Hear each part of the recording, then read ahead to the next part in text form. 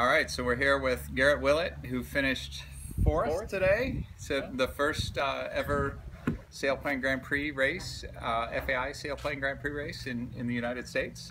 How'd your flight go?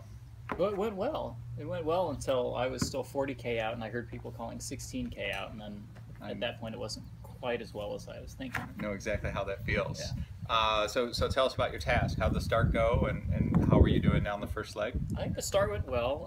Pretty much all started in a large pack and then kind of separated out, and then everybody converged again on the first turn, and then the second turn a couple people had gotten ahead, but there's a beautiful cloud street that probably ran for about 20K, and just kind of booked down that, and then it stopped, and then it was blue.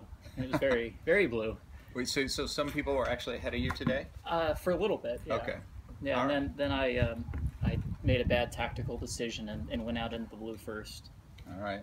Yeah, I think I saw you. Yeah. Okay. It was a long way out there. Okay. And then from, let's see, Lakeview down, I was watching on the tracker in my field. It was actually pretty cool. The interview was, or the commentating was good. Were you with anybody, or?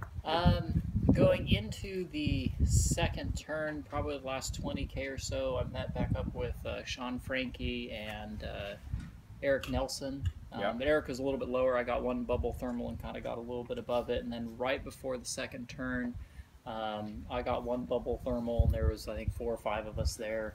And I was able to get away, and then it was a long, lonely drift home at 65 knots. Wow. Took 2 more thermals to get home. Good job finishing. Good job getting some points. Okay, so Garret Willet, 4th place, first day, sailplane Grand Prix USA.